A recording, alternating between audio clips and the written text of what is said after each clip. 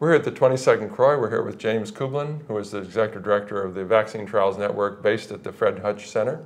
My name is Fred Scheich. I'm with IFARA, and we welcome you to the program. We want to cover some things that are important for our community to know about vaccines and about what we have now. So lead off with that. Well, thanks very much, Fred, for inviting me to speak to you and to the general public who are interested in these issues. And I think, you know, one of the major messages that we want to continue to communicate and remind people of is the tremendous importance and severity of the HIV pandemic, and that the severity of the pandemic continues, the importance of HIV awareness that your tremendous efforts are devoted to is something that we need to continue to remind not just the general community, but even the medical community, medical providers. HIV continues to be a major problem here in the U.S. and globally. Mm-hmm. And the work that you do is further down the line. It's the long haul, as you said. Can you address that? So there are prevention interventions that are available now, and there's been, of course, tremendous progress in the past couple decades with regard to the treatment of HIV. But with each new HIV infection, there's an enormous burden to provide treatment and care to those individuals. So we know that for such a sexually transmitted infection as HIV, as it is predominantly transmitted, the only way to really control this is with an HIV vaccine. And we're making, I think, great strides toward that. In the intermediate period, we're going to continue to have to develop new and other prevention efforts that will be available for different communities.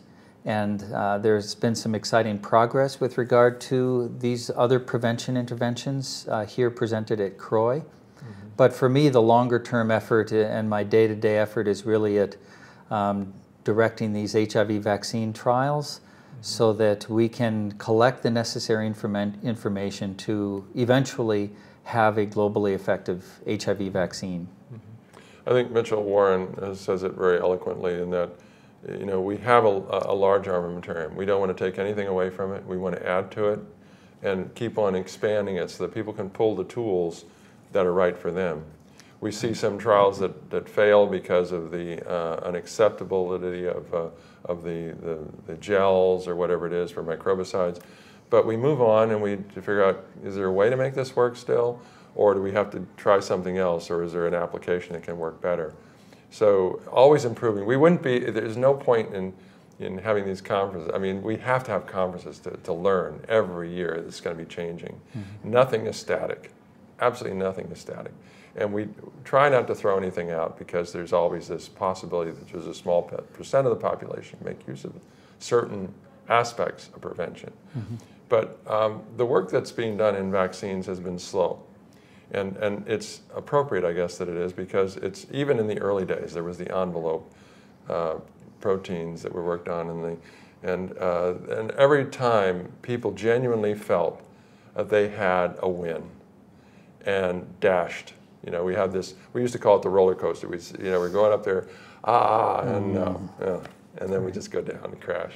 So, but we try to limit the frustration and the disappointment and say we learned something. Right. And even when you talk to people like Tim Henrich from Boston with the 2 Boston patients, they almost thought they had it. Mm-hmm. And then there's a little bit of virus hiding out somewhere. Right. So we really, for all those reasons, we need to be working on the long haul. And can you tell about how your network is? I mean, it's pretty broad, but like you say, based in Fred Hutch, right here in Seattle. Right here in Seattle, and it's the largest globally directed network toward the development of an HIV vaccine. We also have based here in Seattle our lab center and our stats data management center. So it really is the entire mechanism necessary to drive the development of an HIV vaccine, and really to drive the scientific advances that are necessary to ultimately have a vaccine for different populations. Mm-hmm. You know, adherence, you mentioned, has been a challenge with regard to some of the other prevention interventions. Mm-hmm. You know, a single jab in the arm, of course, is the ideal vaccine intervention.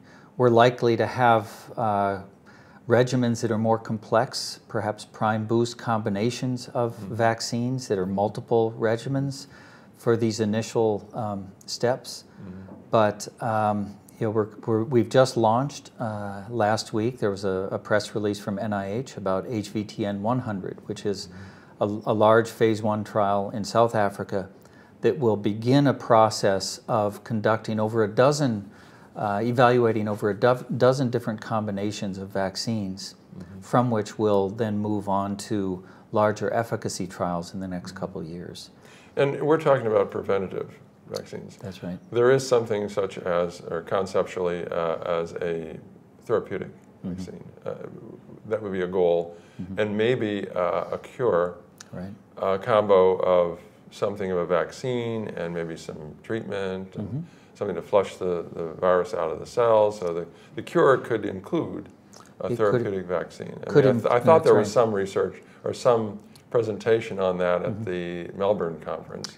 That's right. Immunotherapy, as it's called within the cancer field, therapeutic vaccination for HIV, and there is progress in that area. I think we're directed more specifically toward a preventive HIV vaccine, and of course that's really the goal of the HVTN. Do you have collaborators beyond the network that you described, that you identified with? Right. We have a global network of sites and investigators and collaborators that we work with, and hvtn.org is our website. We also welcome input from community and other researchers who may not be directly involved with the HVTN to provide access to data or samples, ancillary studies that they may be interested in from the clinical trials that we've conducted in the past. And so we consider ourselves a global resource for the community at large, whether it be community advocates, basic science researchers, clinical trialists, to advance the field of HIV vaccines. And physically and operationally, it's daunting imagining to put together a site or a whole series of sites across the country or across the world. And we talked about that, trying to make, when we have a trial that goes forward and then it either is shut down early or it comes to fruition, to lose that connection and that established infrastructure, if you will, medical and clinical infrastructure for the trial. How do you do that? It must be a little bit of magic to get people to hang on and say, we may have another trial coming down the line. Right. We'd like to initiate it quickly and not have to rebuild something from scratch. Right. Well, that I think is the philosophy behind having the HVTN in the first place, which is we can't, HIV vaccines are a unique, it's a very unique area.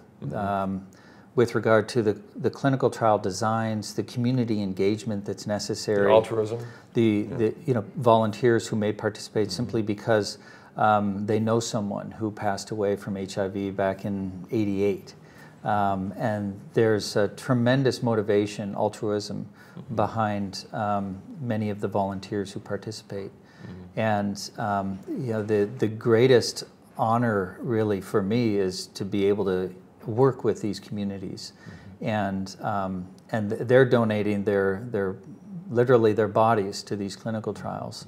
We collect a lot of blood samples and tissue samples and biopsies to really understand how these vaccines are working and how they may prevent HIV in the future. So it's one of the greatest opportunities as the leader of this network to engage with those communities and the investigators from these different sites, so that the infrastructure is maintained at these sites predominantly by NIH and the Bill and Melinda Gates Foundation, and they're very well prepared to launch these clinical trials that we have slated for the coming 12 to 18 months.